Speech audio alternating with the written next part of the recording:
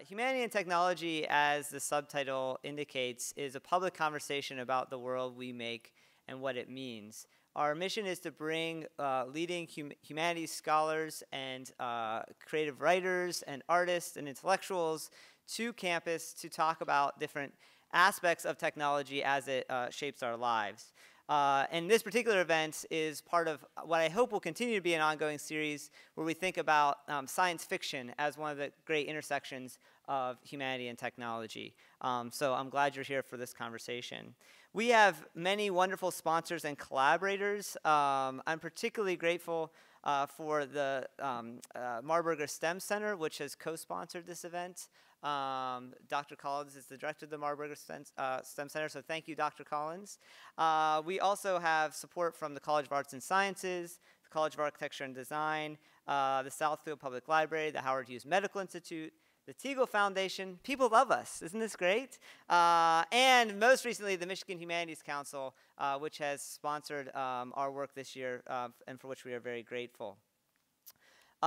As a quick announcement, our next event is a collaboration with the College of Architecture and Design.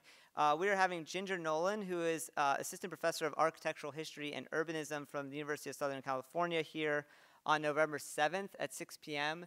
And Dr. Nolan's work is sort of at the intersection of post-colonial studies and architectural theory. So I think that her talk is going to be quite engaging, and I hope that you can join us for that. Today's panel is dedicated to Octavia Butler's Kindred. And given the fact that I know that some people in the audience may not have read Butler before, I wanted to spend just a little bit of time giving you a little bit more background on her and also a quick, not even Spark Notes quality sketch of the book, just so people have a sense of the plot. That will allow you, I think, to participate in the panel a little more robustly and hopefully intrigue you to pick up Butler yourself and spend some time reading her. So what I'm going to do is give this overview, and then I'm going to introduce our panelists and have them join us on stage, and we will pick it up from there. So here's a photo of Octavia Butler, and I'm grateful to the estate of Octavia Butler, which has helped support this event. And they shared this photograph of her and also this biographical sketch, which I'm going to read to give you a sense of who she is and her work. So Octavia E. Butler was a renowned African-American author who received a MacArthur Genius Grant and Penn West Lifetime Achievement Award for her body of work. And I just read recently, I believe she was the first MacArthur recipient in science fiction. So, I mean, that's quite an accomplishment. Born in Pasadena in 1947, she was raised by her mother and her grandmother. She was the author of several award-winning novels, including Parable of the Sower from 1993, which was a New York Times Notable Book of the Year, and Parable of the Talents, 1995, winner of the Nebula Award for the best science fiction novel published that year. She was acclaimed for her lean prose, strong protagonists, and social observations in stories that range from the distant past to the far future. Though the MacArthur Grant made life easier in later years, she struggled for decades with her dystopian novels exploring themes of Black injustice, global warming, women's rights, and political disparity were, to say the least, I'm sorry, I misread that sentence. Because her dystopian novels exploring themes of Black injustice, global warming, women's rights, and political disparity were, to say the least, not in commercial demand, although looking at our world today, we can see how prescient they were. During these years of obscurity, Butler, always an early riser, woke at 2 a.m. every day to write, and then went to work as a telemarketer, potato chip inspector, and dishwasher, among other things. So you have no excuses when you don't turn that paper in on time. She passed away on February 24th, 2006, far too soon. At the time of her death, interest in her books was beginning to rise, and in recent years, sales of her books have increased enormously as the issues she addressed in her Afrofuturistic feminist novels and short fiction have only become more relevant. Her work is now taught in over 200 colleges and universities nationwide. The #1 New York Times bestselling graphic novel adaptation of her book, Kindred, which is today's panel topic, created by Damian Duffy and John Jennings, received the Eisner Award for Best Adaptation. And I'm actually now going to turn to a brief, very brief plot summary of Kindred for those of you who haven't read it. This is the cover of the first edition of the novel published in 1979, but I am going to draw on images from the recent graphic novel adaptation, which I think was quite good. although I think you should really read both texts. They both do very, very different things. It's a true adaptation in that sense. So the brief plot summary. Dana, our narrator and main character, is a writer living in Los Angeles with her husband, Kevin. The year is 1976, which is about 3 years before the book was published. And Dana and Kevin have just moved to a new house in the suburbs when Dana suddenly and mysteriously finds herself spontaneously transported through time and space. Her first experience places her at the side of a river where she saves a child from drowning, and she's quickly brought back to the present moment soon after doing this. And like many time travel narratives, the time sequence is off kilter. So a very short amount of time in the present counts for more time in the past, right? This is kind of a conventional. I'd love to hear the physicists talk about why that might be the case. But when Dana leaves for a few seconds in 1976, a few hours may pass in the early 19th century, in the early 1800s, which is when she discovers where she's being transported. So she soon figures out that her travels back in time correspond to threats on Rufus Wayland's life. And Rufus Wayland is the young boy who's in the river here. She is protecting Rufus until he can become the father of Hagar Wayland, who is one of Dana's ancestors. So she realizes that Rufus is also part of her ancestry, and she's going back in time at these moments when he has threats upon his life and is saving him. Rufus Wayland is, however, the son of a plantation owner. So what ends up happening is that as she's traveling back to the plantation, Dana is getting a firsthand encounter of plantation life and also developing relationships with many of the people who are there, including the plantation owners, as well as the fellow slaves that she encounters, including her other ancestor, Alice Greenwood, who's pictured here in the left. So the bulk of the novel really, I think, is exploring these different kinds of relationships, and also Dana's efforts to intervene and protect or improve the lives of the people that she's encountering. And one big element of the plot is her intervention in Rufus's life, because Rufus's father, Tom Wayland, is a strict, violent slave plantation owner, and so early on, Dana is struggling with the idea of, can I change Rufus's path? Can I make him something other than his father?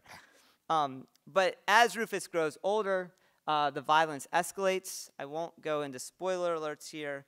And at the end of the novel, Dana finally returns to the present, but she has lost an arm. This is not a spoiler because actually the text begins with Dana having lost her arm. So that's all the plot summary I'm going to give for the text. I think more details will come out as we have our conversations. And obviously, I'm only giving you the barest of thumbnail sketch, but this gives you some coordinates for understanding our conversation today. For now, what I'm going to do is invite our panelists up to the mic after I give their biographies. And then what I've asked them to do is start with a brief response to the question, what does Octavia Butler's Kindred mean for me and my work? That will take probably about 25 to 30 minutes. We'll hear from them. We'll have them dialogue a little bit. And then I really would like to open up the floor to all of you so that we can start engaging and having a public conversation here. So our first panelist is Lisa Zay Winters. Dr. Winters is an associate professor in the departments of African American Studies and English at Wayne State University. She is the author of The Mulatta Concubine, Terror, Intimacy, Freedom, and Desire in the Black Transatlantic, which was published in 2016 by the University of Georgia Press for their Race in the Atlantic World 1700 to 1900 series. Her current research project looks at how representations of enslaved motherhood intersect with notions of the fantastic in African American literature. Yolanda Jack is an actress, stage manager, and director of theater. A native Detroiter, Yolanda returned home after 10 years on the East Coast to begin a family and to found One World Theater Company with her husband, Philip Jack. While pursuing theatrical ambitions, Yolanda works as an educator and the youth program coordinator at the Charles H. Wright Museum of African American History. Our third panelist is Kim Hunter. Kim Hunter is the author of the fiction collection The Official Report on Human Activity, published by Wayne State University Press in 2018, and winner of the 2018 Indies Silver Award for Short Stories. It's a really excellent book. I highly recommend it. The book's manuscript earned him a Kresge Literary Arts Fellowship in 2012. Kim Hunter is a Detroiter employed in media relations for social justice groups. He co-directed the Woodward Line Poetry Series for 13 years, which earned Knight's Art Challenge Detroit in 2013. His poems appear in a variety of journals, and he has published 2 collections of poetry. Edge of the Time Zone, published by White Print Inc. in 2009, and Born on Slow Knives, Past Tense, 2001. As the panelists come to the stage, please join me in welcoming them and thanking them for visiting us here at LTU.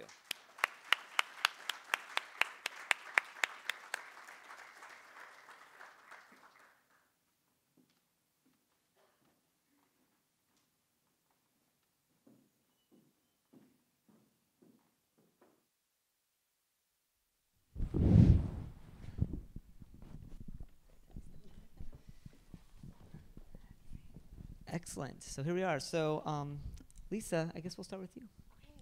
Thank you. And I just want to thank you for the invitation to be here. I'm really excited to be up here with you all and looking forward to this conversation. So I'm going to do my best to kind of talk my comments, but I typed them so I can stay on track and stay within my time limit here. So what does kindred mean to me in my field? Octavia Butler, the author, means so much to my field, period, and Kindred is something special, but so are all of her novels.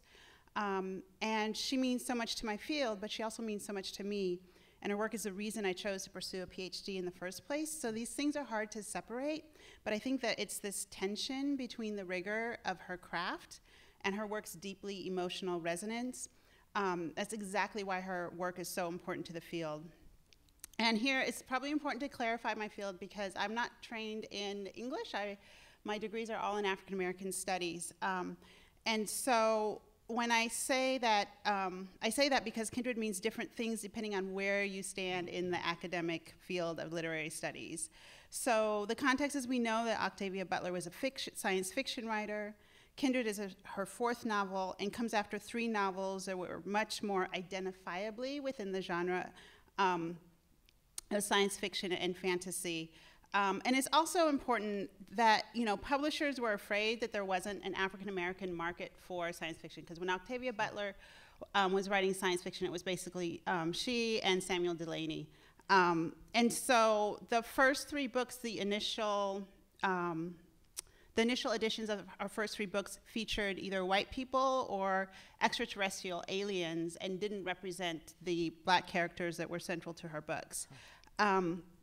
And then when she decides to write Kindred, she can't find a publisher for the book because science fiction, publishers don't know what to do with this book.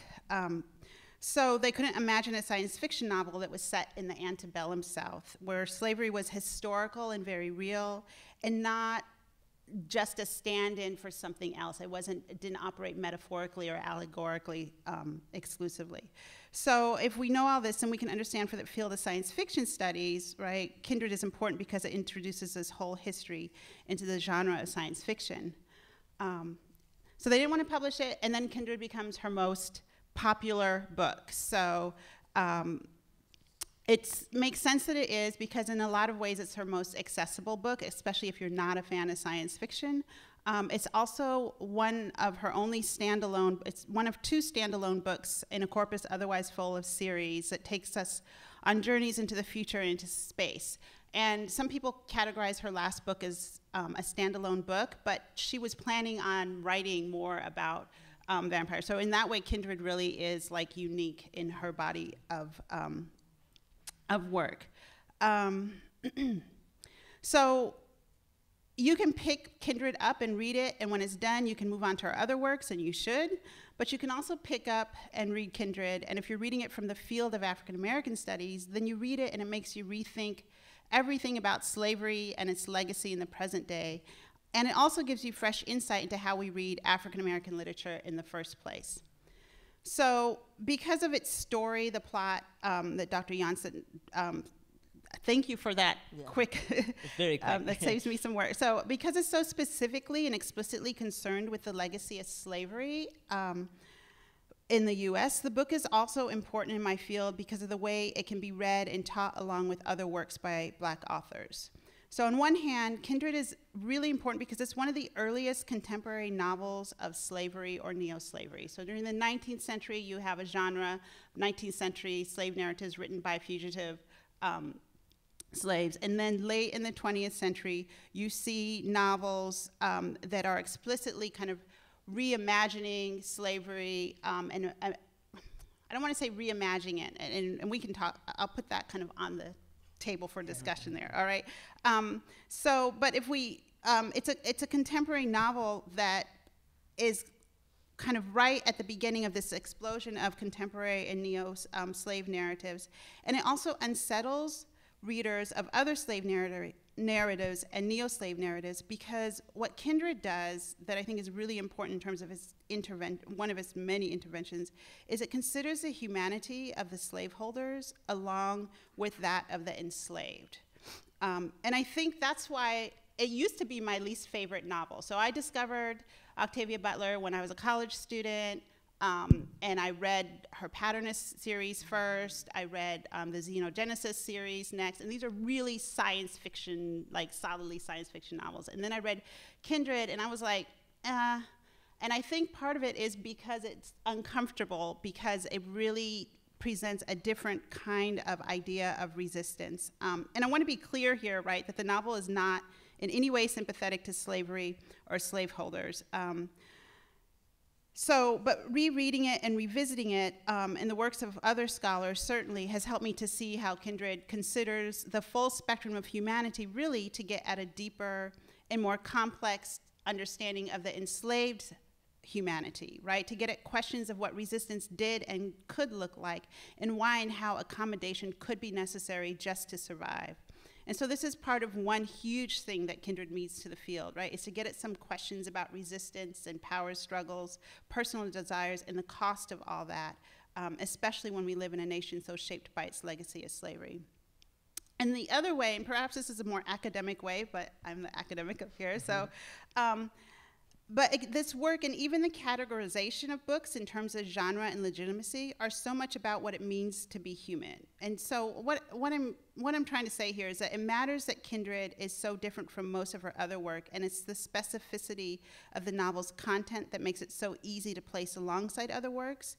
But then once you place Kindred within the canon of African American literature, then what that does is invite you to think about how and where we see science fiction and speculative work within that same canon, where we might not otherwise see it, right? So Kindred stands out, but it's not an anomaly for Butler, and that there's this actually a very deep tradition in African American letters of science fiction and speculative writing, but somehow we weren't really seeing or framing that tradition as such until we placed Butler into that canon. And Kindred has allowed and invited scholars to look back through the corpus of African American literature and rediscover how Black writers have always used the fantastic in science fiction to imagine new possibilities.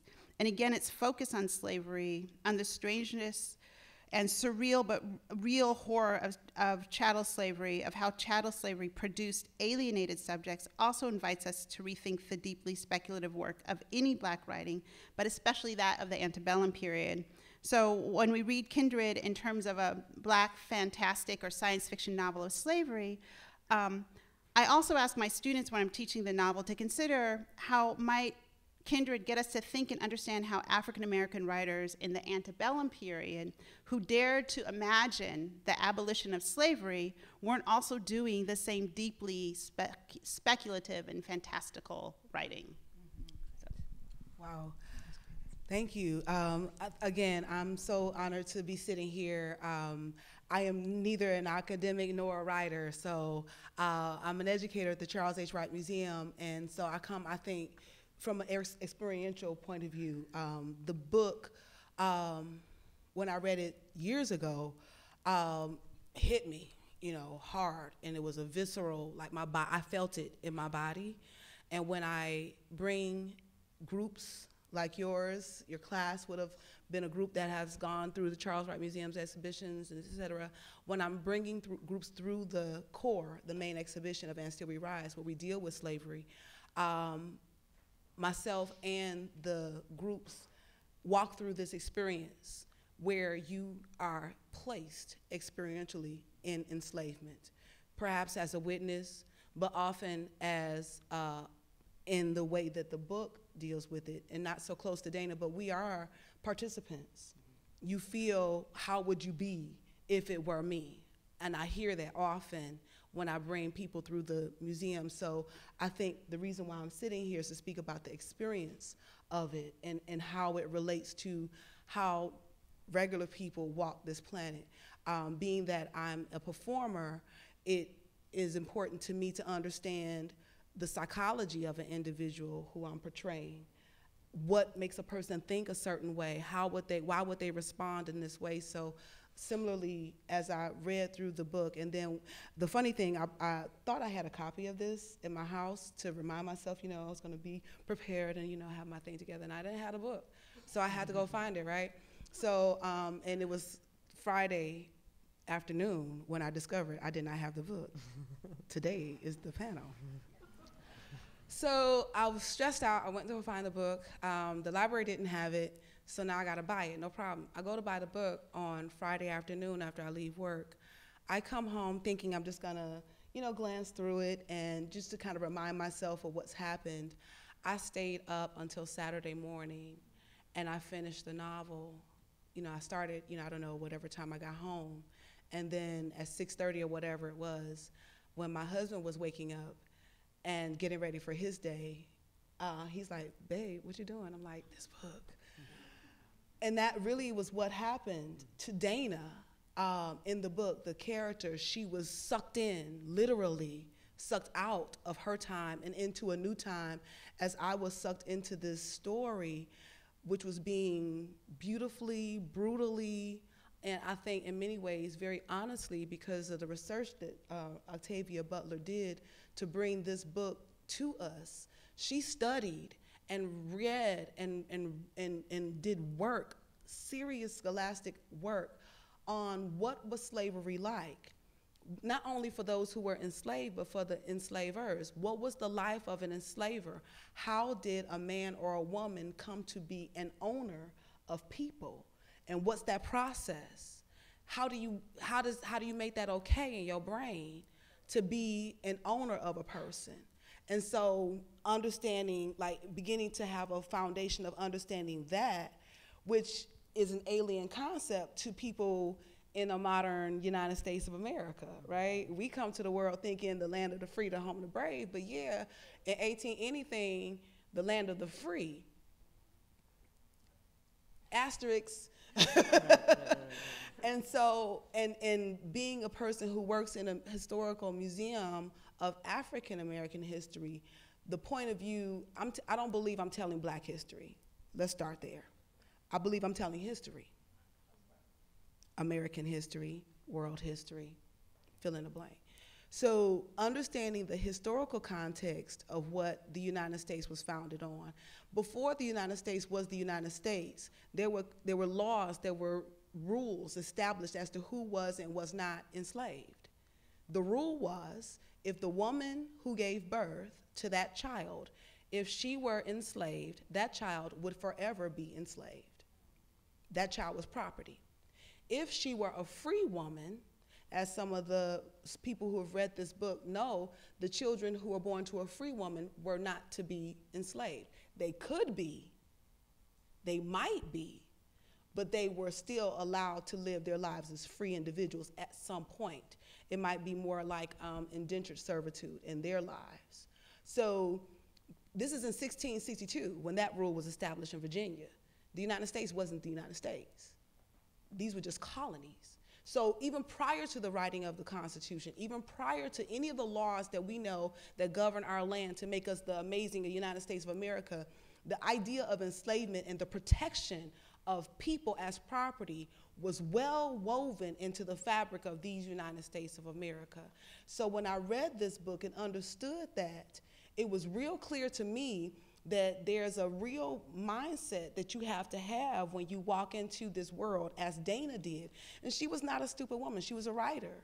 She had studied, she'd read, she learned a few things in school. I mean, we're 400 years. We're celebrating the 400th anniversary of the first Africans to be enslaved in the United States this year. 2019 is 400 years after the first Africans were brought to Virginia to be enslaved. So I think it's really important that we're having this conversation. The context, the framework is very important now, I think. But all of that being said, she understood the significance of this thing, slavery, in the United States, and how a person in 1976, the 200th anniversary of the country, would appreciate independence versus enslavement.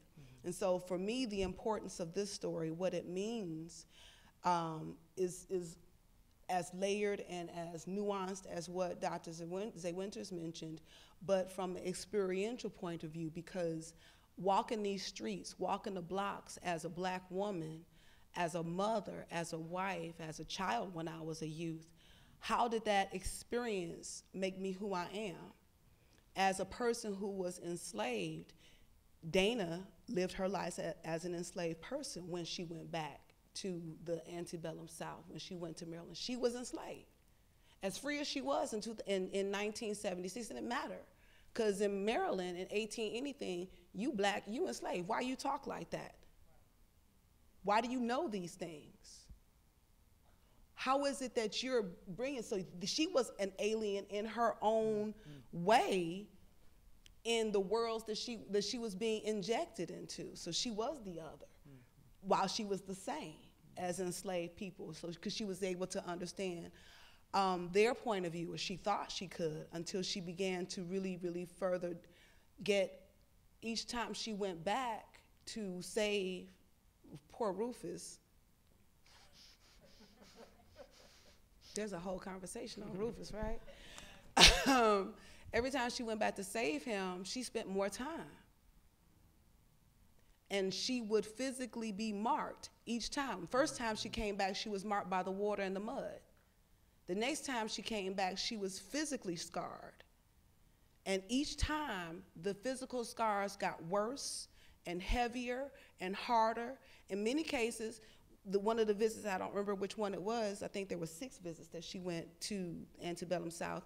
She was not able to heal properly from the last time. But as Dr. Paul mentions, may I call you Dr. Paul? Please. You could just call me Paul. As he mentioned, you know, going back and forth, she's spending this time, she wasn't even healed properly from a previous time. And they're looking at her like, how aren't you healed? That was years ago. No, that was moments ago for her. And so here we are in 2019 looking at enslavement through this lens of 400 years. Is it really 400 years or is it today? Are we still wrestling with the issues of enslavement? Yes, of course we are, because we're still dealing with the ways that the laws were written. We're still dealing today, just recently, just last week, week before, how the police deal with people of African descent versus people of European or Asian descent. We're still today, it's 2019. My children don't know anything about life without cell phones, 24-hour society. How many of us remember when TV went off? Right? You shut up and went to sleep. There was no lights in the antebellum South. She walked into a world where it was pitch black and she didn't know if it was sunrise or sunset. So understanding the different worlds that you fall into, how that world was created, impacts the future, the current, and obviously it colors the past. So to me, the series or the story that is told in the series, and like you, I came to Octavia Butler through the Patternist series. If y'all don't read Octavia Butler, man, y'all need to get in there. This woman is amazing. But, because her stories are so compelling, they're so full, they're so rich, they're action-packed and filled with love and brutal honesty, and give you a place to give vision or perspective on something that we think we know. but in a way that we're really reintroduced to something that may seem very familiar to us. When we know this history, we know American history, we know slavery history, we've been taught it. No, actually we haven't. And also, no, we don't know how it would be if we were in it. We don't understand that experience because we've not lived it. But through this book, it gives us an opportunity to see how a modern person, both a woman and a man, Dana's husband goes, how they are impacted by the world that they are thrust into and then sucked out of, and now they're in this deal. So that's my appreciation for the impact, the experience, the understanding of life and how you try to navigate through this experience, this existence of walking the planet, literally trying to eat, trying to see. And that's for me. Hello, can you hear me? Okay, good. Thanks again. I'm very glad to be here on this stage with all of you. And I took the question of how does Butler affect my practice to mean, I took it very selfishly to talk about my writing, actually. So there is a technical considerations of her sentences, how much they differ from mine, and there's the broader thematic issues of my being a black writer of speculative fiction. The first technical issue is easy. She writes plainly and clearly and has mastered storytelling in a classic, tightly woven 3-act mode with rising development and crisis. I write in a pseudo-postmodern, self-conscious way with more questions than resolutions. But on the more important thematic front, her influence or effect will be felt strongest later after I've had a chance to weave it in with some other fiction. Colson Whitehead's Underground Railroad, which I recently finished, George Schuyler's Black No More, which I am rereading, and Margaret Atwood's The Handmaid's Tale, which I'm trying to get through. What I am likely to steal from Butler, and that's what I'll be doing, I'll just be straight out stealing it, is what I've come to call the dream-waking past-present theme. In Kindred, the protagonist becomes dizzy, woozy when she's snatched back into the 19th century, which inspired me to think of her time travel into the so-called past as a sort of dream, and the waking being the time the protagonist was born into the book's present. In this case, the dream, more like a lucid marathon of a nightmare, is not only as real as the waking past, but has shaped, not only as real as the waking present, but it has shaped the present in a way that Freud could have never considered. Of course, the past is not a dream, it's reality that is so far from the protagonist's material life that it seems unreal. Note that I said the protagonist's material life, not her social or political life. There is a social political gap, to be sure, between the period of legal slavery in the US and the celebrating of the US bicentennial in the 1970s. In fact, one of the book's ironies is that documentation or mention of that gap, i.e. progress made toward black liberation, is dangerous for Dana to be caught with. Only the material items, over-the-counter medicine in particular, from the 20th century, consistently help her. The map is a material thing, but it's conceptual. I mean, if she's caught with the map, of the area, for her to be caught with a map as a black woman is a dangerous thing because they think, oh, you're trying to get out, which of course is part of what she was doing. She does have a knife with her from the 20th century. I go back and forth on that. Could she have killed a white man and protected herself and fared better? It's questionable, probably not. Just my male socialization wants me to think, oh yeah, she could kill this guy and get away with it, but probably not. Hiding the body is hard even now. In any event, material versus ideas or help or hindrances is another thing I may find a way to steal. For now, though, I think the digital world versus the corporeal, quote unquote, real world is a theme that's already popped up in my work and may very well run a good parallel to the dream waking that is in this book. And that's what that's my reaction. Fantastic. Let's thank our panelists for these reflections. These were great.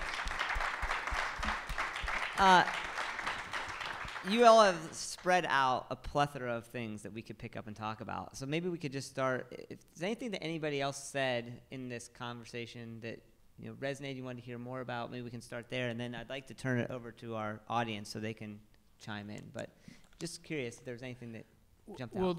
Well, the question of why aren't you healed?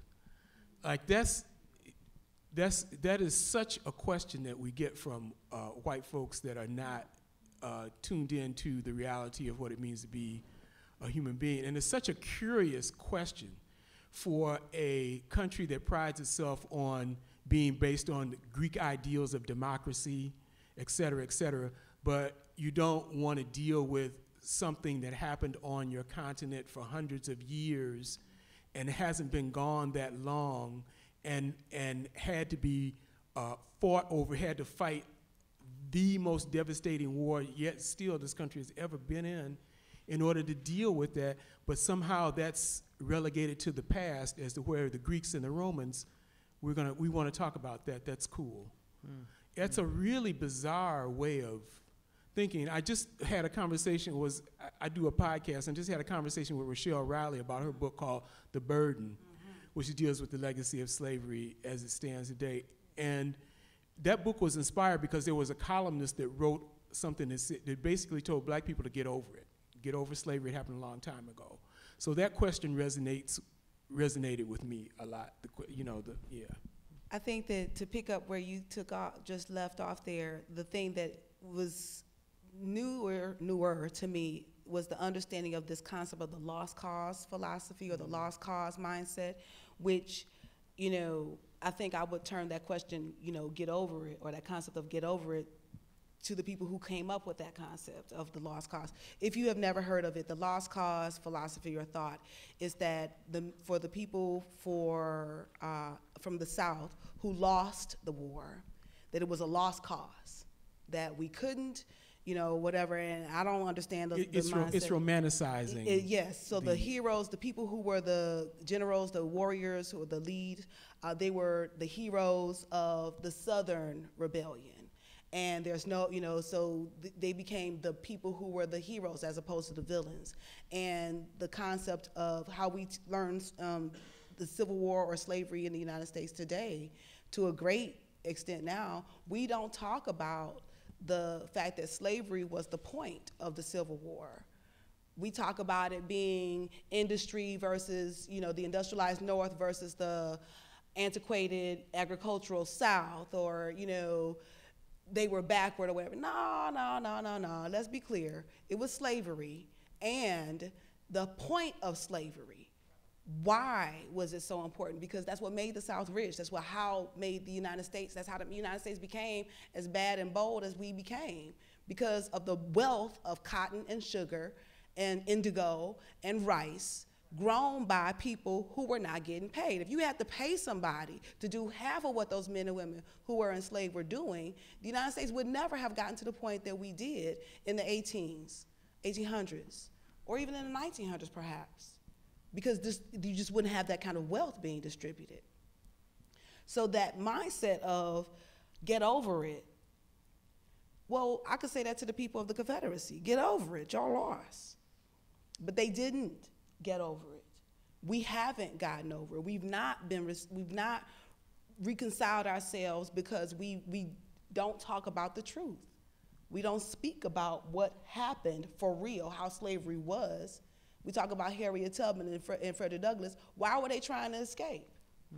If slavery was so cool, if it was really not so bad, why were people literally risking their lives? Why would somebody pay somebody else after he built a crate big enough for him, pay somebody else to seal him up in that crate to ship him to freedom? Henry Box Brown. I had to trust, if I were Henry Brown, that the person was putting me on the right boat or on the right wagon. I had to put my life in somebody else's hands to find the potential of freedom. It wasn't guaranteed. So the idea of experience really is where I have to keep going back to. So, and the other thing that Dana's husband in the book is a white man. I think we were polite about that. We didn't talk about that. But that's an issue that they confront immediately. Because she knows if he were to come here, I probably would be more comfortable, more safe. And to a degree, she was, until they got separated. And so now we have to really begin to see how this mindset of enslavement impacted him. Because they were separated so tough to when she got transported back to the modern time in the book, he got left behind in the antebellum South for 8 days. So she was here in 1976, here in the present, and he was back. And it had been 5 years.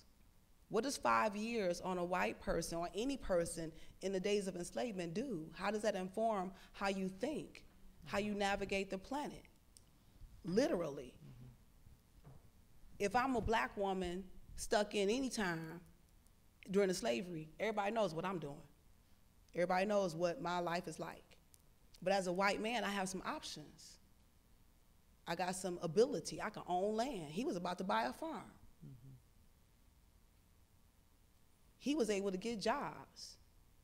He was able to keep himself whole and safe. I'm not sure how whole and safe he felt, though. I don't think he felt safe. Because I think he actually had PTSD when he came back. He should have. Yeah. But that was because he'd come from the present. It wasn't because had he been a regular white guy, that wouldn't have.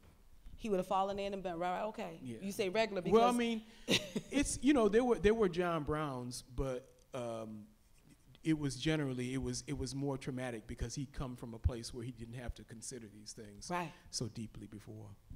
I think that's part of it, right? Like what the trauma looks like is just different. It's not that he wasn't traumatized, or it's not that. And I think that's part of what Kindred does, right? In terms of like tracing Rufus. So we see Rufus grow from, this kid, and like you said, the way that he's treated by his father is one thing, and then what slavery does to him. And you see this in the 19th century slave narratives. This was like one aspect of what, like someone like Douglas or Jacobs like made it clear to their reader, like slavery is as bad for white people.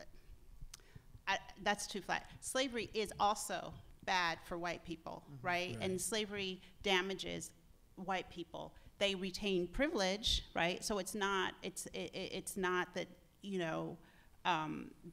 that they suffer absolutely. But I think that's part of what Kindred does. And again, I think that was part of, especially when we think about like when Kindred appears in 1979, thank you, and kind of where Black culture was in terms of kind of thinking like in the wake of the Black Power movement and kind of thinking and recovering stories of slavery.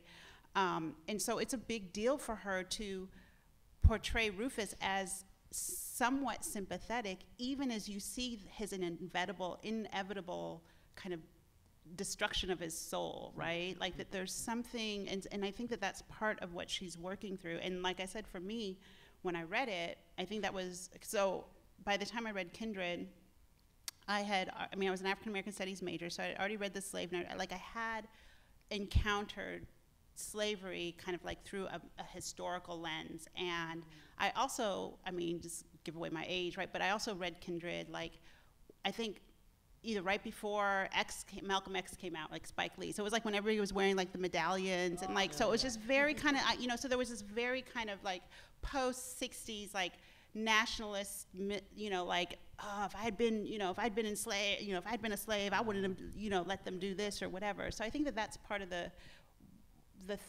what the novel is grappling with, is not to, and this is why I was like, it's not that she is at all sympathetic to slavery as an institution, but she's kind of thinking through like what happens to everybody, right? So I would love to open up to some conversation and questions. If you have a question, please raise your hand. And what we have is we have mic people, mic carriers, not mic droppers, here, who are going to give you a mic. And the mic is important because we're recording this, and so this way we get the audio on the question and answer. While you are thinking about your question, raising your hand, I would just make this conversation about getting over it and historical trauma. the first thing I thought of was that's what makes it so genius that she starts and ends the book with the loss of the arm, because there's a difference, I think, in terms of, like, one can't get over the loss of a limb the way, you know what I mean? Like, what one does is one adapts and lives with the loss of the limb, right? You know, it's so there's this difference. You know, I broke my wrist 10 years ago. It doesn't affect my life. I have a healing process, but there's this sense in which, that kind of, I don't want to say disfigurement because that's too strong of a word, but there is, at least for the character, Dana, this, like, thing that you have to learn to cope with, right? Well, and that, to me, that just frames the conversation differently in some ways. This is one of the things that Octavia Butler, in one of her interviews, she spoke about kind of where the book came from. She talked about how her own childhood, watching when she would not be able to, when her mother couldn't afford or find a babysitter, she would go to work with her mother, who was a maid in white people's homes. She was born in 47, I think it was, so this is in the 50s. So during the time when black people, and at that time, she watched her mother have to go into a back door only to be in the presence of the people who were talking about her as if she did not exist and wasn't right there, and be insulted by these men and women who were her bosses. And she spoke about how she remembers, I guess she said she was around 7 or 8 years old, and she told her mother, I don't want to do what you do. What you do is terrible. And she watched, like, that moment. I think I can only imagine if I had said something like that to my mother or my father about their job, and how crushed her mother became and how demeaned she was in front of her child by these people. How during the days of enslavement, the men couldn't protect their wives or daughters from brutality that we don't even talk about in public in polite conversations. So she began to, I think, deal with this, and even in her college experience, she said what started the germ, or what she got the idea for Kindred from, is from the people of the Black Power movement talking about the men and women who survived enslavement and who lived it, the quote-unquote mammies and the Uncle Toms, and these characters that are now stereotypes in writing and film and television today. This idea of how did they survive? You can't just, jump up and beat everybody. And even in the graphic novel she speaks of, and in the book, you can't whoop everybody. You can't kill everybody. It's a system. You have to kill the system. And so you got to survive it in order to be able to eradicate it. But you don't survive it without internalizing the brutality of it. You cannot, and I can only imagine what it was like to, we see movies and we see, if you saw Roots, I know I was made to, telling on myself as a child when Roots came out, the original series in the 70s, not the reboot, a few years ago. But how I sat down, it was a shock to me to see what that portrayal in 1970, was it 78, 79, around the same time the book came out, this portrayal of enslavement and what was shocking to us then of the brutality is mild and polite in comparison to what we see in video games, let alone regular TV and film. So the brutality of the physical aspect of enslavement and how the people survived is an issue that we're still trying to wrap our brains around. How do we think about ourselves in the future as free people when there's no way in the world we could see ourselves as free? Because when was freedom gonna come?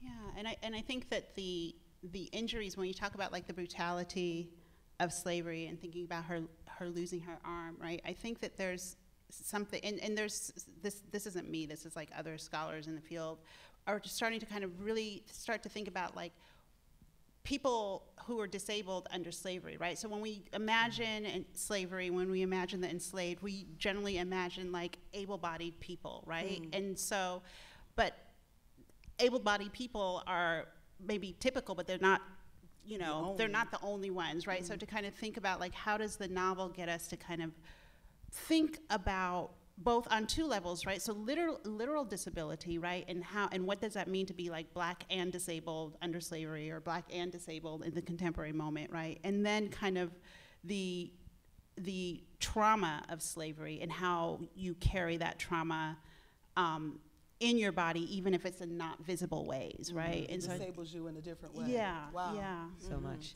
All right. You have Carrie, who was a mute. Exactly. Yeah. So interesting. Questions, feedback. Love to hear it. We have one arm back there and one arm up here. So we'll start back there and then we'll come up here. Where are our mics? There we go.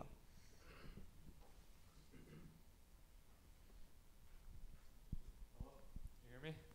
No, you might need to turn on maybe a button at the bottom. Oh, hello.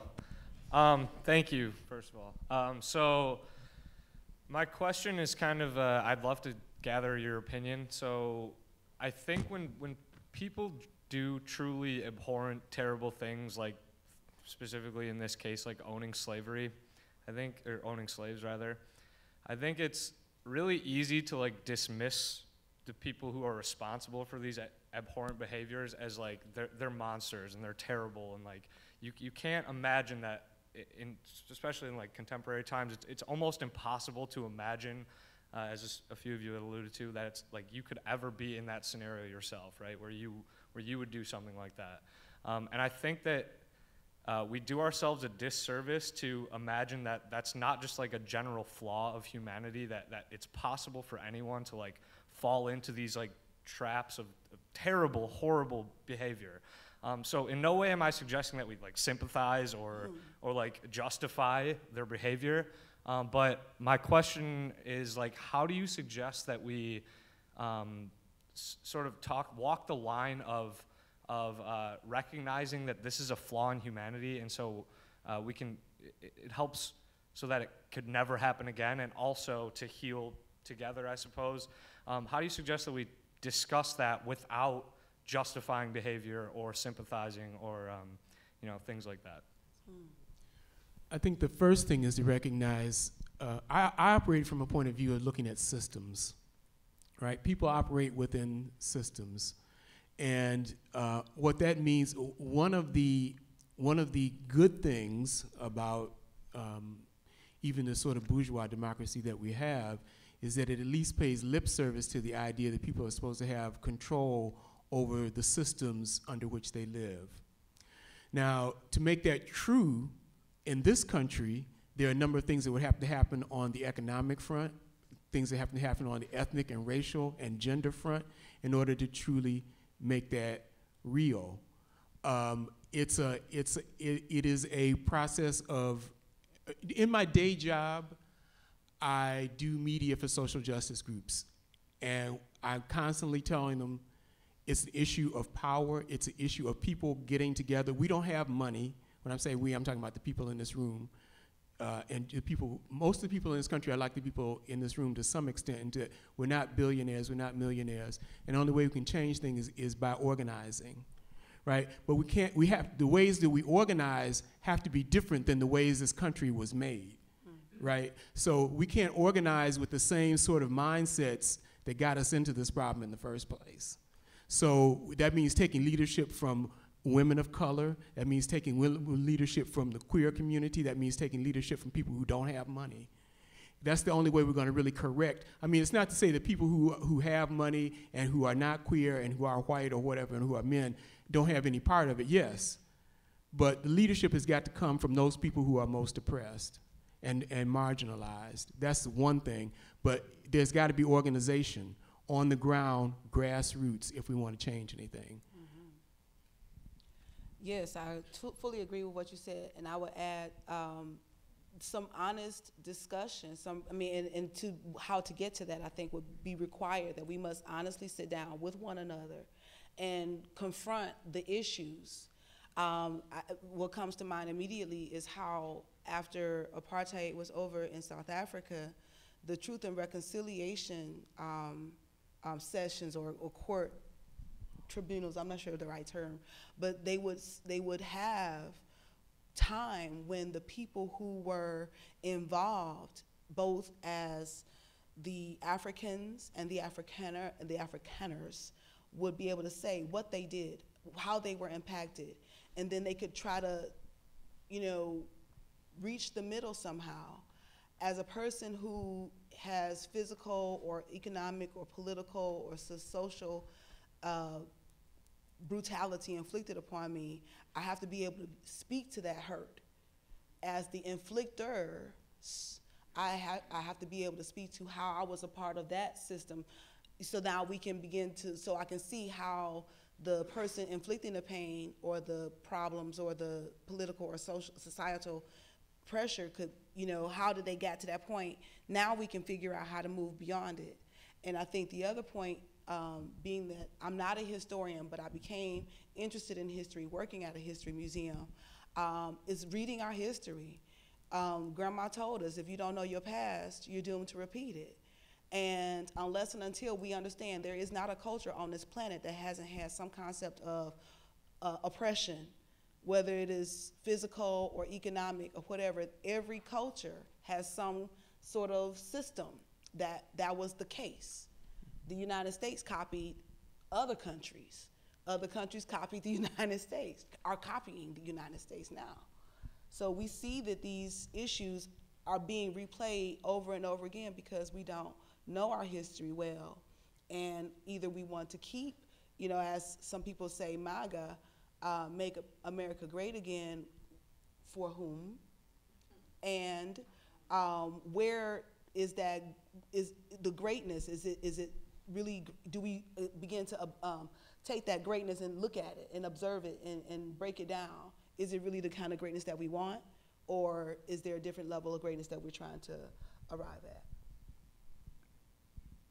Thank you. I would make one quick comment. Read Octavia Butler, because it came up already. The character of Rufus, for example, is exactly what you describe, and she's struggling with the character. She's writing the character. Dana is struggling with the character. I mean, I think it's one of the powers of this kind of speculative science fictional mode that it allows us access in ways that we might not have otherwise, I think. So I would just throw that in there. Yeah, And you just, I'm sorry. Well, you just reminded me, and when you were speaking, I mean, there are a lot of social justice activists that are actually using Octavia Butler's work, right, in terms of kind of modes of like reparative or restorative justice.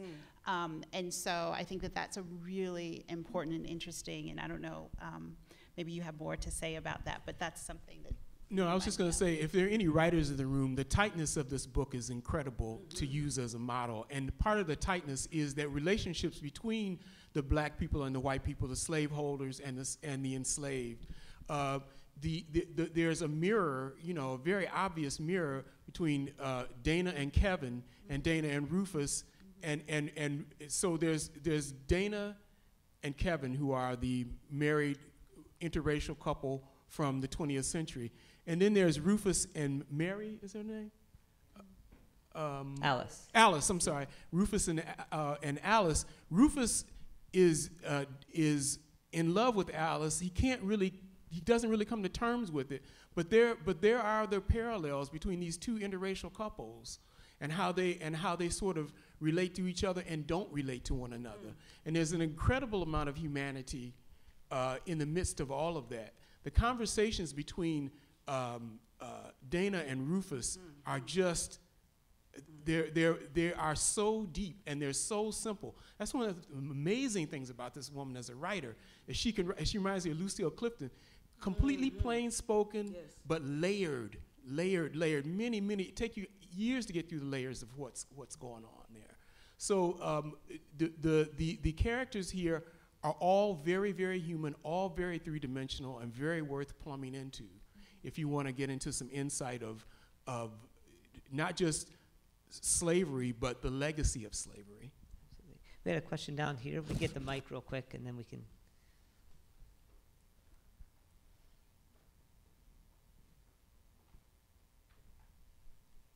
So I got one question, is why is it that the victim has to like start the healing process? So like throughout the whole book, Dana is always forgiving Rufus for his actions. And it's even prevalent today, because even last week you had the man's brother who would like ask the judge, hey, can I hug her? And he was the one that like started that like process. So why is that? Yes, that's a good question. First, I just want to say I love that question, Yes. and I think that question. You've read the novel. Yeah. So I feel like you asked that question because you've read that novel, right? I feel like Octavia, like that's part of what Kindred enables, right, for us to kind of see something that seems otherwise so like it's totally normalized, right? It's totally like, you know, especially, I mean, if you think about how it works in terms of race, how it works in terms of gender, and honestly, I don't know if I'm going to be able to talk about the example you're bringing up because it's just a lot to see that. But I think that there's something about, you know, the things that we just kind of normalize in terms of who has to, you know, who needs to apologize, who needs to, you know, make other people feel comfortable in their own, you know, aggression. I don't have an answer why, except that that's how it is, but then the work is to undo that. So if by healing, what do you mean by the healing process? Like a way of forgiveness to kind of like apologize and kind of like. She's saving. She's like, why is she back there? Is it to So that's an important point of the whole piece. She's back there because if she doesn't, and this is why time travel doesn't happen, especially you can't go back. You could possibly go forward with a huge ball that weighs more than the sun, but that's another thing. So the reason that time travel is not, one of the reasons that time travel is not possible is because she's going back there not to save him, she's going back there to save herself. It's like, if you've seen the story Back to the Future, which I think this probably stole from this. So unless she goes back there and saves Rufus, she doesn't exist. He is a relative of hers, right? So it's really, it impugns the entire system of slavery. Again, we get back to systems. So that's why she has to go. I mean, if what you mean by forgiving is like saving him, that's because she has to, or she won't exist. Let's go ahead. Let's just get the mic so we can get the audio real quick. This is a wonderful panel. I'm really grateful to be here. First of all, there was an article I just read. It was posted on Facebook, and I cannot tell you who wrote it, but it was a minister who's a former policewoman, and she talked about that very incident with the hugging in the courtroom, and she used the term false grace. And it's a phenomena that she labeled, and it was fascinating. Can you repeat that? I think she called it false grace. It was posted. Actually, Dominique Maruso posted it on her webpage. So it was fascinating. I wanted to discuss a couple things that I think are relevant to this. One is that I think everything is in context. And Kim, when you were talking about the map, and being able to have things. I talked about Emmett Till this morning, and by the way, 2/3 of my class at Lawrence Tech did not know who Emmett Till was. So, yeah, just something, I've been teaching him for years at OCC as well, and Emmett Till was warned by his mother, when you go to Mississippi, you're in a different world. So even now, when we navigate the present, or in different worlds, depending on where we are. I was in northern Georgia in a fellowship last year, and I was taking a walk in the woods, and someone had a Confederate flag hanging. And as a Jewish woman who teaches Emmett Till, it gave me the creeps. So everything's in context. I also wanted to talk about, when I'm addressing Kim Hunter again, when you talked about killing the system, I disagree with that, with all respect. I think we need to transform the system, because we need to be working together. And King said in Letter from a Birmingham Jail, we have a web of mutuality. And I love how I teach that letter, not at Lawrence Tech, but I love those first 4 words, because he could have used great vitriol when he addressed his audience. And instead he said, my dear fellow clergymen. And I think that, and it's been addressed today too, I'm giving you a mouthful, but the oppressor and the oppressed both lose. It strikes at the very essence of our humanity. I wrote a piece last year, and I talked about Jean-Michel Basquiat, the painter. When I found out he died at 26 of a heroin overdose and that his painting broke the American barrier for the sale of contemporary art, I went off. And I said to my students, and I repeated it this very morning, what has value? You. You are the most valuable thing in this room, not your car, not your house, not your jewelry, you. And when we as Americans realize the great privilege that we're sitting in this room with fluorescent lights, I'm, as a single woman here, driving a car, vote, have a voice, I'm the one who has value, you're the one who has value, everyone in here. That's what I think we need to reconcile with.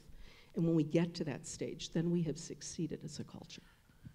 I can agree with a lot of what you said, and I'll try to answer that as succinctly as I can. And if I'm wrong, I want to know, because I'm often wrong. In my day job, and what wakes me up at 3:30 in the morning, is that right now we have 10 years to change this country's energy system from coal, gas, and oil to nuclear, to solar. That was a phrase. To solar and wind, and the people who are responsible for that being the case knew decades ago that we were going to have to do this. Just as the tobacco industry, there's two examples I use when I talk about American capitalism. The tobacco industry, I could talk about the auto industry too. But the tobacco industry, those people smoked, they let their children smoke, they let their spouses smoke, and they had data for decades that said this stuff kills you. The oil industry, the fossil fuel industry is the same thing, except it's on a global scale. In order to get in order for humanity, and I know this sounds heavy, in order for humanity to survive, the system that allows those folks to operate is going to have to change so drastically in 10 years that no one is going to recognize it. Or the alternative is we all croak. But wait, I agree with you. So when I talk about being against the system, and not using the mentality that got us here, I agree. We have to completely where that connects to slavery is it values money amazingly. It values gold and power over humans. I agree. And that is such a so fundamental to the power base in this country. You know. No, all I was taking, I was just using the word, when you said kill the system, I'd like to see it transformed. I think we're on the same page. Yeah, it's going to feel like it was killed in 10 years. It's going to feel like that. I'm telling you, if we get there in 10 years, it's going to feel like it was killed. That's fair. And actually, I want to wrap it up because we have a few special announcements that we need to make at the end of this panel. But before I do, just on that point alone, I mean, to come back to this text, this is where that process of narrating a person from 1976 in antebellum slavery also is a resource for us, because she's experiencing the feeling of being in another world, and not just because of slavery. And this gets us back to the panel, I mean, this talk series title, Humanity and Technology. This is where those two, I think, come together in really interesting ways, right? That other worlds, it's almost like traveling back in time. Butler is reminding us that other worlds are possible because we've already done it, right? But we don't necessarily know what it feels like, and the book pushes us to do that. And I don't want to take up too much time, but I also say too that we haven't talked a lot about the title Kindred, and I think that the webs of mutuality, the book does some really powerful work for just kind of seeing how far can you imagine that web, right? And what does it mean to acknowledge that web? So let's thank our panelists one more time. And I want to thank all of you for coming. If you could sit tight for just 1 second, I'm going to ask Dr. Collins and Devante to come up right now. While they're coming up, I just have one quick favor to ask of you. See if this works. I am going to put a slide up here, if I can get my computer to wake up, that's going to have a URL. And if you could just plug that URL into your phone and fill out a survey for us, that would be fantastic. Don't mind me. You guys get going. I'll try to get this going, but in the meantime, yeah. Okay. Yeah. Good afternoon, everyone. Just really quickly for the high school students here, I noticed that there were a couple of you that had your hand up. You wanted to ask a quick question to the panelists. Did anybody want to ask a question?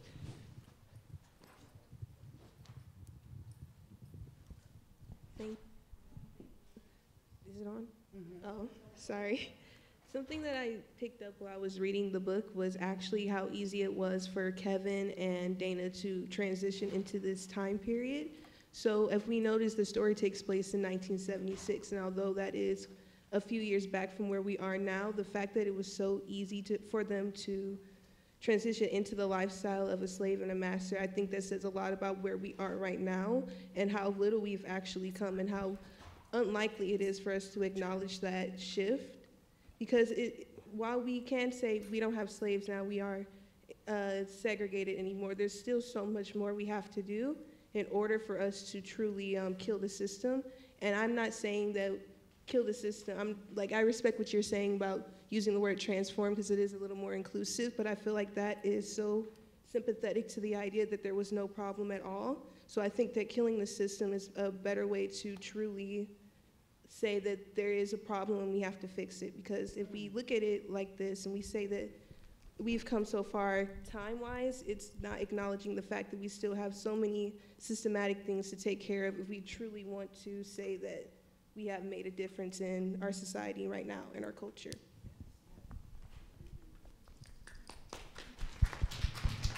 Thank you. Can I respond really quickly, or please? I really appreciate what you said, and as you were talking, I thought, that's actually, an excellent way.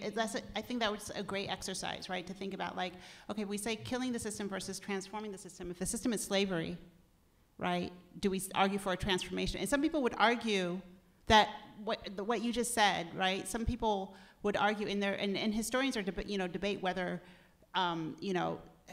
slavery has just simply been transformed into like the modern, prison industrial complex, or if it's something distinct, right? But this idea that, that the answer would be to transform slavery versus kill slavery, right? So I think that that's a really important point, what you just brought up, so thank you.